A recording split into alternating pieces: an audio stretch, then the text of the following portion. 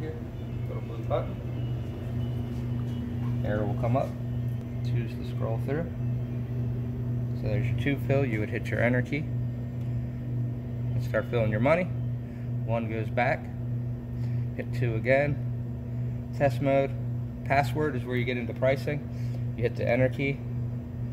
4, 2, 3, 1. Enter. You'll see it change to cash. Then you scroll through with the 2 key price. Hit your enter key. Now this will price all selections. You can hit the 2.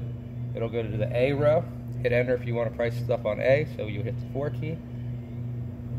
You can do all selections, or you can price A1, A2, A3. You just hit the enter key. Go to the price you want.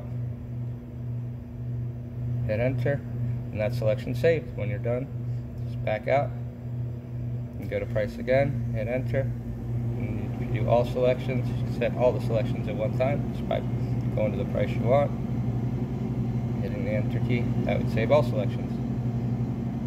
One more time. Price. Enter. 2. Go to the row you want to set.